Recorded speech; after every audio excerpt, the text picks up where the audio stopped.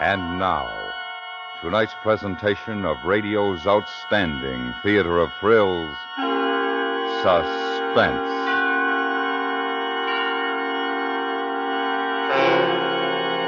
Tonight, we bring you the story of a fantastic theft of $1 million pearl necklace. We call it The End of the String. So now, starring Stacey Harris, here is tonight's suspense play, The End of the String.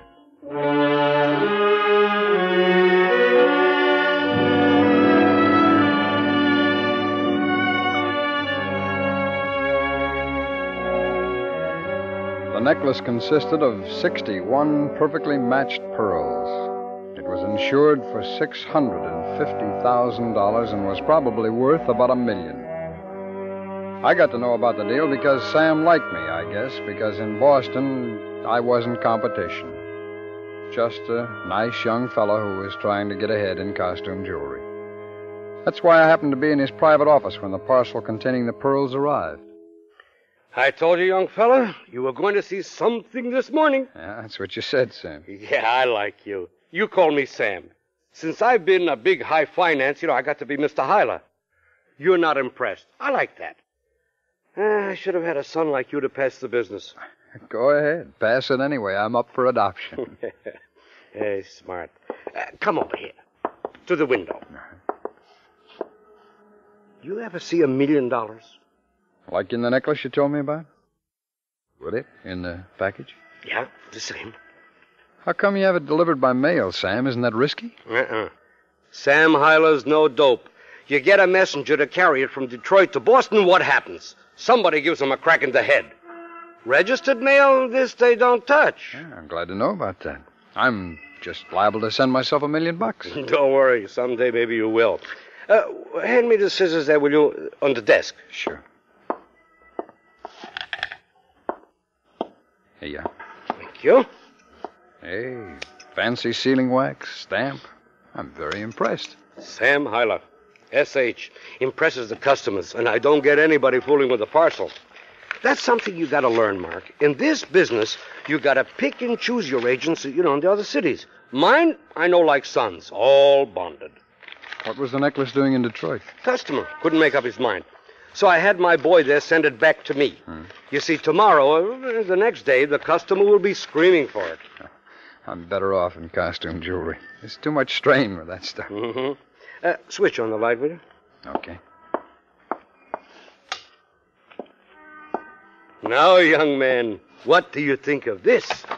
You are going to see something. What is Sam? Sam!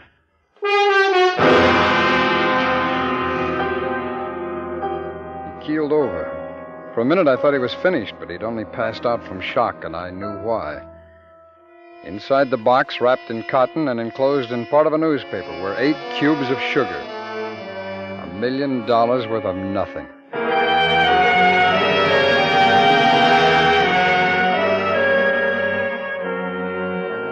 In half an hour, the office was alive with uniforms.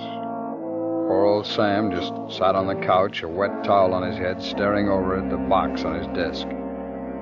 I felt really sorry for the old guy. I figured it was about time for me to go, but that's when Sam woke up a bit, and so did a Dartmouth-type cop from headquarters. Mark, you going? Well, unless there's something I can do, Sam. Well, say, before you go, Yeah? what did you say your name was, sir? Hendricks. Mark Hendricks. Do you know anything about this? No, not much. I was here when Mr. Hyler opened the box, and that's about it. Uh-huh. You in this business, too? Costume jewelry. I have the office downstairs in the front. Oh. You were in here when the mail came? No, I came up a couple of minutes later. Didn't see anybody around in the hall? No, I didn't. Well, Mr. Hyler, you say that the same postman's been on the route for 5 years? Every day. Yeah.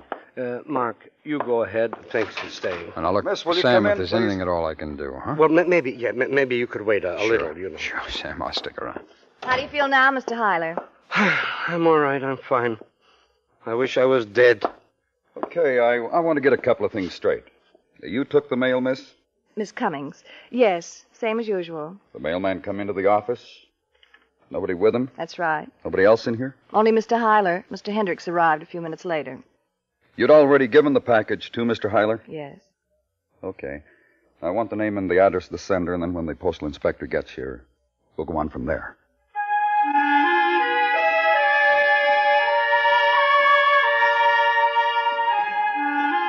The cop's name was Collie. The postal inspector, Shearer. Between the two of them, they covered everything.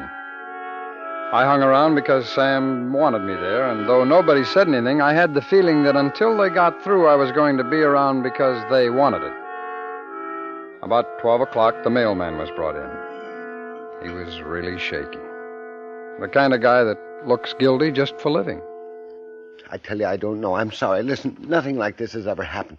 Mr. Hyler, you tell him. I told him already. Mr. Hendricks. Oh, sure, I'll give you a clean bill. You see? Look, sir, nobody said you switched packages. All we want to know is where you stopped between the office and here. I made all my stops. Okay. We'll start in this building. Did you put the mail bag down anywhere? No. How many offices? 4. No, 3. No, 4. 5, but next door is empty. All right, it's 4. Where'd you stop first? Mr. Hendricks. He's in the front. Yes. Did you put your mail bag down? Well, maybe just for a minute. We talked about the game last weekend, but nobody was around. Nobody touched the mail bag.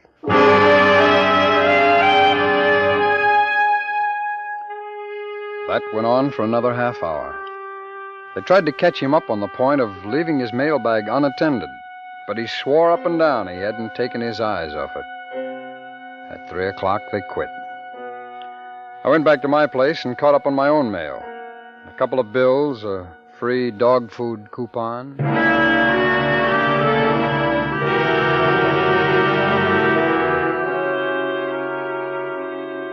I saw Sam a lot in the next couple of weeks. He took to dropping into the office before going home and taking me out for a drink. No. You're my guest. I pay for the drinks. Oh, now, look, Sam, it's embarrassing. You never let me pick up a chick. In the hour of need, you were there. I can trust you. Oh, these are bad days for me, Mark. I need a friend. Sure, Sam. I know. The insurance company called today. Huh? Yeah, they're offering a reward. $50,000 for information. I added 10 of my own. 60,000. Mm-hmm. Still nothing on it, though, huh? Nothing. The post office traced the package from the time it left Detroit. Nobody touched it. What about while the necklace was in Detroit? Well, like I told the police, I trust my boy there. He put my seal on it. He mailed it. We checked. I trust him, but we checked, too. Sam, what about that seal? I mean, you sure the one on the fake package was yours? It's my seal, the same. The police examined it. I don't know. Somebody got a hold of it, I guess. But yet they couldn't. There's only me and the Detroit firm that's got one, and they're kept in the safe. My boy, I'm going to retire. Come on, Sam. Insurance will cover the loss. You're not too badly off. It'll take years. I know that company. Mark, years.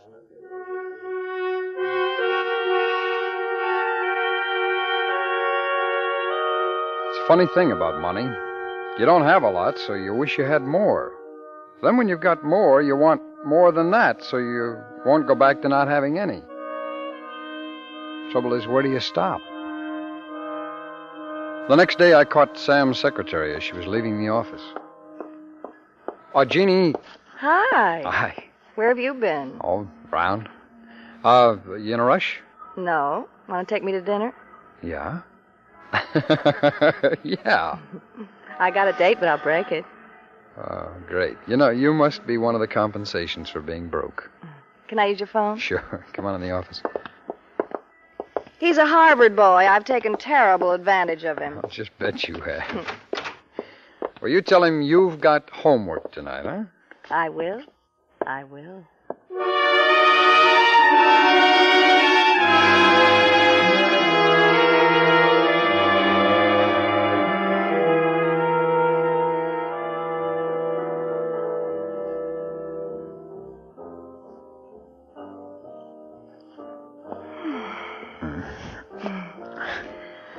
Well, that's enough homework for a while. Oh? You know, I think you've got something on your mind. I mean, you haven't been concentrating at all. I'm sorry, honey. Huh. I want to ask you something. Yeah. This isn't a proposal. Oh. You want to make $100,000?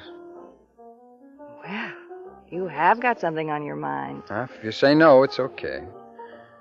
But if you say yes, you can't back out. I love to say yes. Oh, come on, Jeannie, I'm serious. So am I. It's about Sam Hyler's necklace. Oh? Who do you like more? Your boss or $100,000? I'm loyal. You know that. Yeah, I know. To which one? Money. Sam, too, depending. Okay, I'll take a chance. I want to show you something.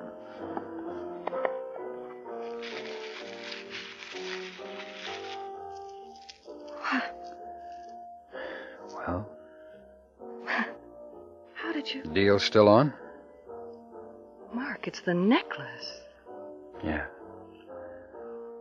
Beautiful, isn't it?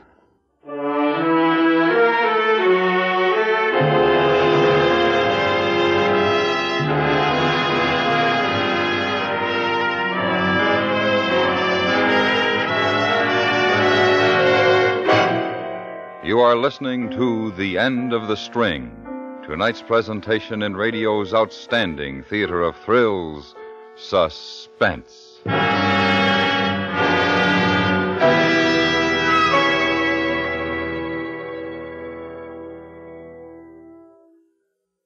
Chances are the average man in jail would be pleased and reassured to learn that his wife was safe at home, but not the gentleman in the pokey in this week's episode of 21st Precinct.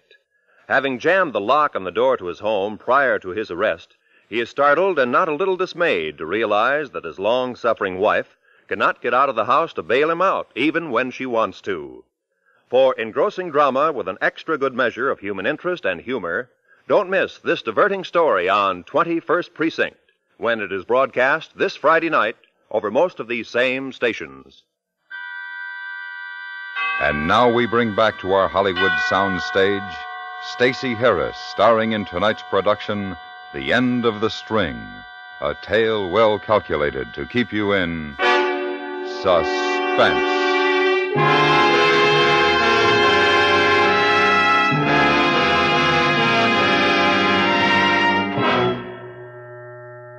She sat looking at the necklace, and her mouth opened and shut like a beautiful blonde fish.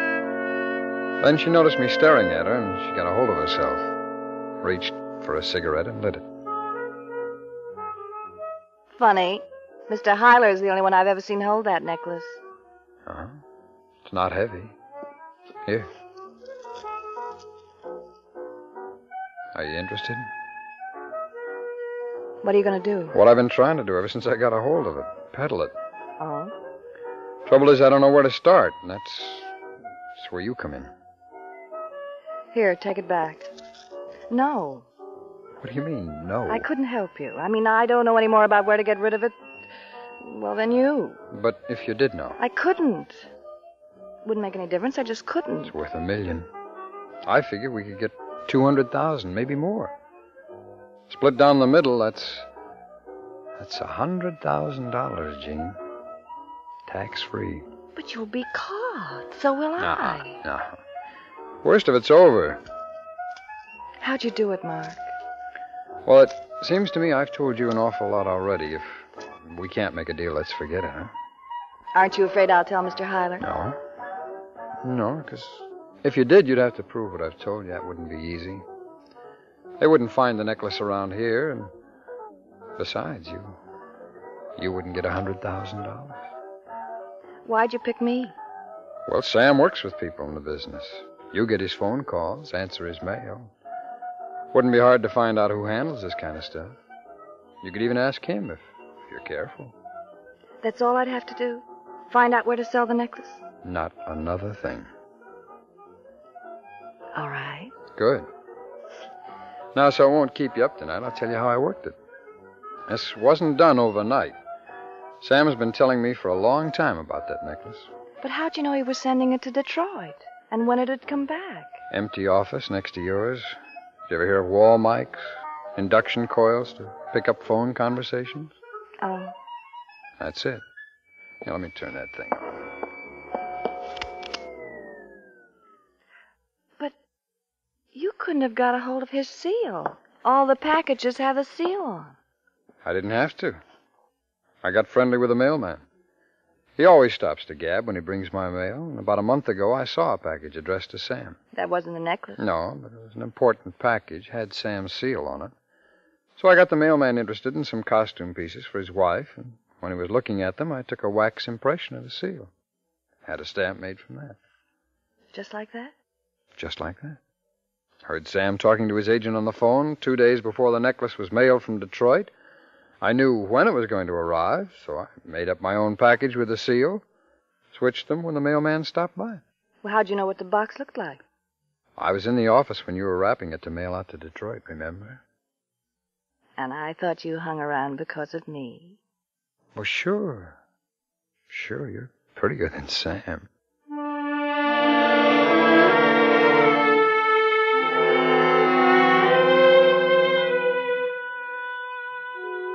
We agreed not to make any contact with each other until she had some word for me. I'd worked it out pretty well. I hoped that she wouldn't be suspected if she did ask questions about fences in Boston or New York, and I hoped she wouldn't lose her nerve. For the next 5 days, I sweated it out alone. The necklace was safe. I didn't have to worry about that. But you're never really happy when $1 million is lying around and you got to borrow $100 to pay rent. Then one evening, just as I was getting home...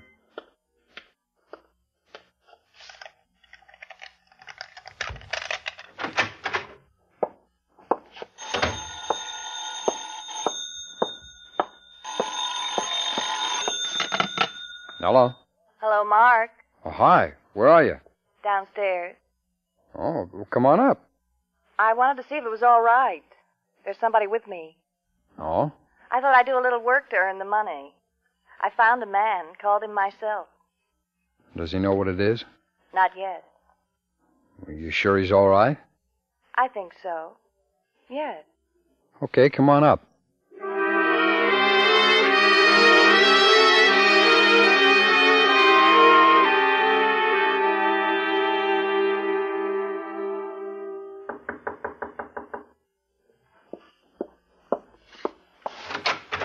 Hi, Jeannie. Mark, this is Mr. Larkin. Mark Hendricks. How are you? Mr. Hendricks? Well, can I fix your drink? Never drink, thanks. Oh, well, sit down. Jeannie, you want to get me a scotch and water? Yeah, all right. Thanks. Well, Jean tells me you're interested in jewelry. I represent an outfit that buys and sells. Mm-hmm. You in the market to buy right now? Might be. Depends what's being sold. Oh, sure. From folks we don't know, we usually take stuff on consignment. No, that's out. This is a cash proposition only. Uh-huh. You have much call for pearls? Not much. Of course, for special customers, once in a while we buy them. Mm-hmm. How about a pearl necklace? Might be interested. You got it? Not on me. I can get it, though. How much you want? $200,000. For pearl? It's worth $1 million. You're crazy. Well, it's insured for over $600,000. The Highland necklace? You got that? I might. You're a pretty foolish boy. What do you mean? You're working backwards. You should figure how to get rid of it before you lift it. Nobody's going to touch that necklace. Well, now, wait a minute. What's the matter? You didn't tell me what your boyfriend had, honey. You're wasting my time. Well, just take a look at it, huh? Maybe you'll change your mind. What do I want to look at it for? I wouldn't give you $1,000 for it. Nothing. You better get rid of that thing any way you can, I'm telling you. Nice to have met you, folks. And I'd like to ask you to please forget my name. He was gone, just like that. Jeannie stood there holding a couple of glasses, looking at the door. There wasn't anything to say, so we didn't try. After a couple of drinks, though, we felt better. So one guy was afraid to handle a big item. There were others. We'd go after them.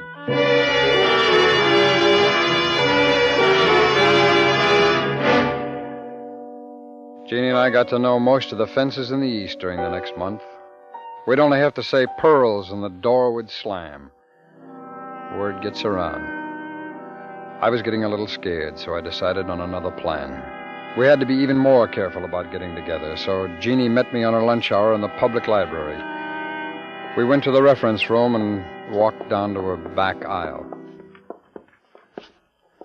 Listen, Mark, let's forget it, huh? What do you mean? We can't sell it. We've tried. Let's forget it. What are you going to do with it? Just drop it in the bay? I don't care, just so we get rid of it. Now, look, we've gone this far. We can't just... Shh, be quiet. Excuse me. Yes, certainly. Thank you.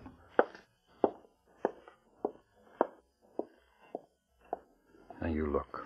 We've gone this far. We can't just get rid of it. Then what'll we do? The reward. What? What happens if we find it? We get the reward, don't we? That's $30,000 apiece. No, I won't do Now, it. you listen to me. I'm not going back to those $1.98 earrings. I don't care about you. You do what you want. But I know we can get $30,000 each out of this. That's a lot better than nothing. Is it better than prison? We won't get caught, Jeannie, I promise you. I've got it all figured out. Like you had it figured out to sell? All right, I was wrong. I admit it. This time I'm right. I'm afraid. No, look, it's simple. There's nothing to it. They'll never know. Are you sure? Well, let me give you the idea, then you decide. Okay? Okay.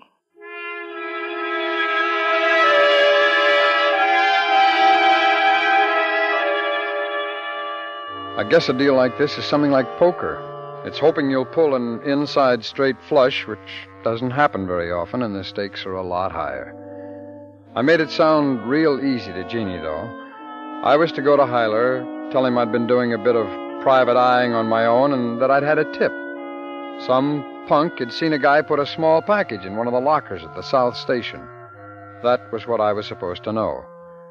I'd paid said punk $50 for the information. We set it up like that. Jeannie took the necklace in a package to the station on her lunch hour. I thought it best not to see her after that, and I waited until the next morning before I went to Sam and told him the news.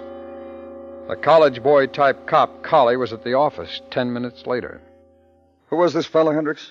Well, I told you, I don't know. I was snooping around. I made a couple of contacts. Yeah, and the pearls are at the South Station? Well, if they're not, I spent $50 for nothing. Mr. Collie, why do you waste time?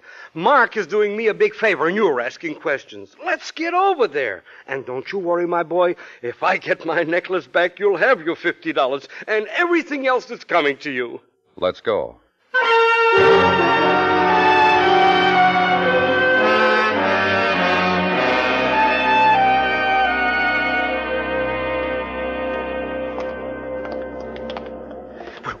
Which locker is it, Mark, huh? 36, that's what the guy told me. We'll find out. Look, Collie, I don't like the way you talk. I'm just trying to help. If you didn't get the reward first, that's not my fault, you know. Uh-huh. 36? 36. I'll get the attendant over. He'll have a key. No, wait a minute. Look. It ain't locked. Well, Hendricks? Mark, think. Maybe you forgot the number, huh? No, I didn't forget. That's what he said, 36. Yeah, but there's nothing in it. It's empty. Well, Hendricks? Well, I guess I'm out $50. Yeah. Too bad.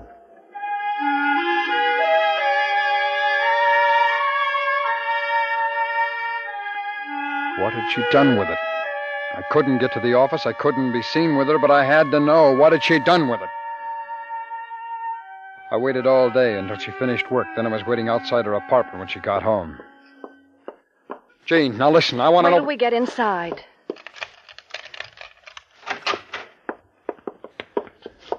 Okay, where is it?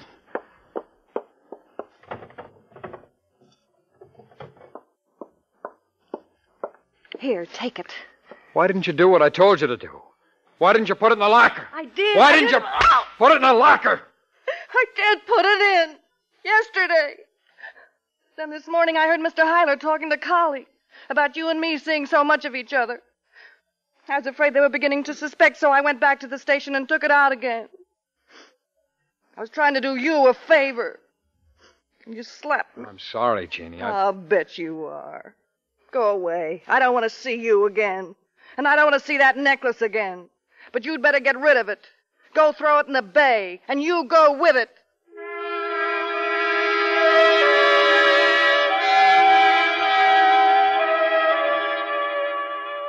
Get rid of it. Lose it. $1 million burning a hole in your pocket and you throw it away? No. No, don't throw it away. It's too beautiful. Put it back where you got it. Give it back to Sam. Go back to Sam Hyler's office, and in the morning old Sam will be so happy to find it on his desk he won't ask any questions. And maybe Collie won't either.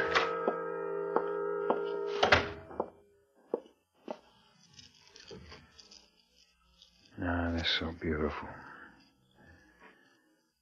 $1 million. And so beautiful. Huh. That's a good boy, Mark. Collie.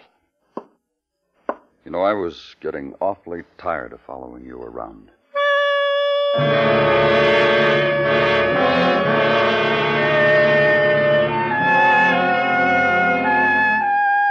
Well, it was a great idea anyway. Starting with $1 million, sure, you have to take a loss, so you settle for $200,000. But nobody buys, so then there's the reward, $60,000. It turns out nobody's going to get that. That takes care of the reward. Anybody got a dime for a lawyer?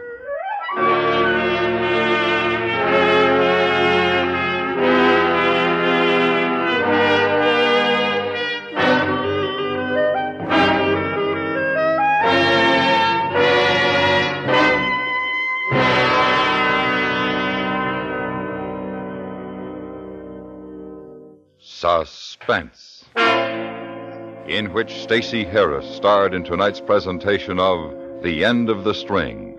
Next week, we bring you a story of a mother, a father, a locked door, and a baby. We call it The Cellar Door. That's next week on Suspense.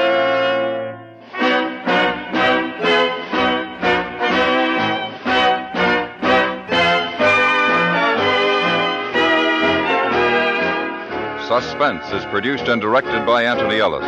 Tonight's script was written by David Williams. The music was composed by Lucien Moraweck and Rene Garrigan, and conducted by Wilbur Hatch. Featured in the cast were Benny Rubin, Mary Jane Croft, Larry Thor, Jim Nusser, and Jack Crucian. There may be two sides to most stories, but where a story of crime is concerned, there's only one place to be, and that is on the right side of the law. Unfortunately for him, the nice-looking boy finds himself on the wrong side of the law when the FBI in Peace and War next goes into action to track down an impulsive killer. How they link the handsome youth to the ugly crime is a story in itself, a story you want to hear tomorrow night over most of these same CBS radio stations on the FBI in Peace and War. Stay tuned for 5 minutes of CBS News, to be followed on most of these same stations by The Jack Carson Show.